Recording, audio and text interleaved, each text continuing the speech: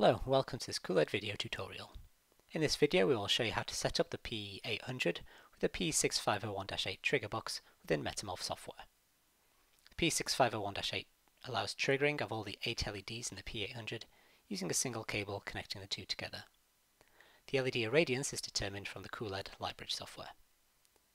Once the pE-800 is connected to the pE-6501-8, turn on the light source and plug in both USB cables. The one connecting the pE-6501-8 to the computer that allows for triggering, and the one directly from the pE-800 to the computer allowing control of the LEDs via the Lightbridge software. When the USB is plugged in, the computer will attempt to locate a driver file. If one has been previously installed, you'll get the following pop-up. If no compatible NI driver file has been previously installed, a pop-up may be displayed saying there's no driver found. Download the driver for the pE-6501-8. Head to the NI website at ni.com.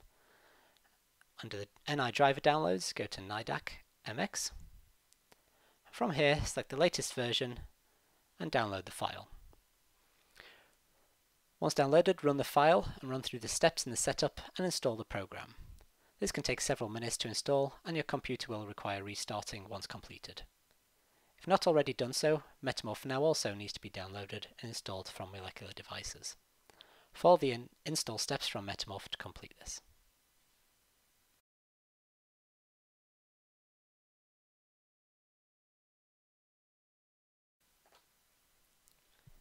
To operate the LEDs, the Lightbridge software can be opened.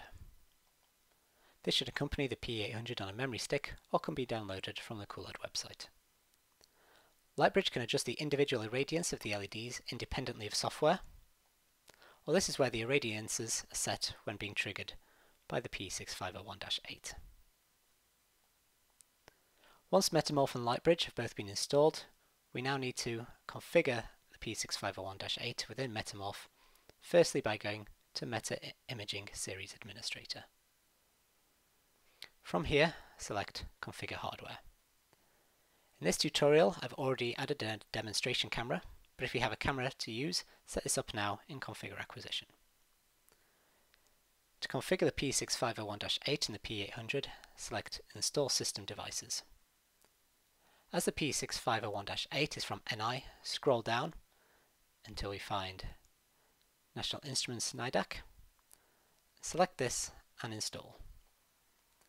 Here you should see the digital I/O bank and 8 shutters appear for the 8 different LEDs. Click Apply and OK. Now go to Configure Devices.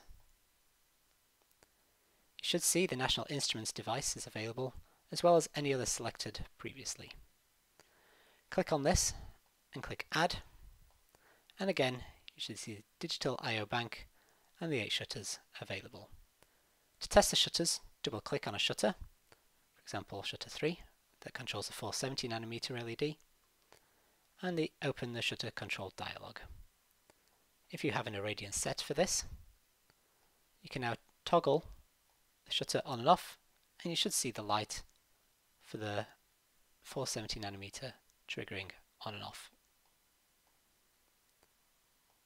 Click Done and OK.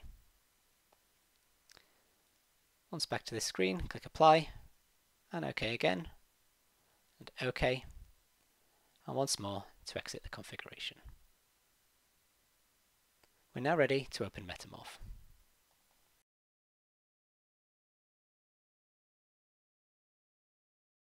Upon opening MetaMorph, we're going to go to Devices and Configure Illumination.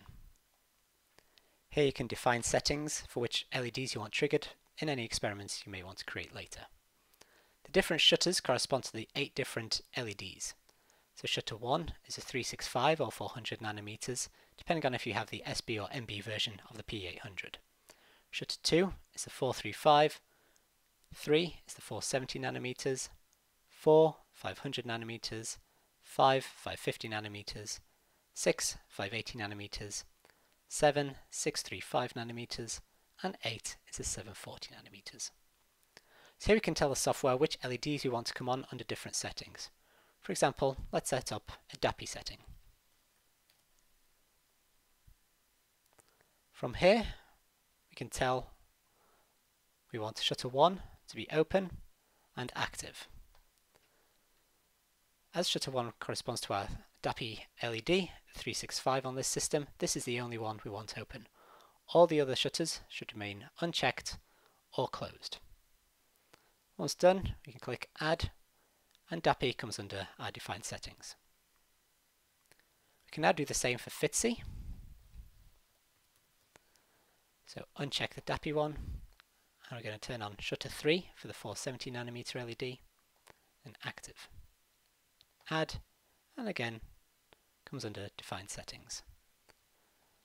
The same for TRITC. Select the 550nm LED or shutter 5 and active. Again, clicking Add. Once all the predefined settings you have been created, click Close, and these are now ready to be used in an experiment.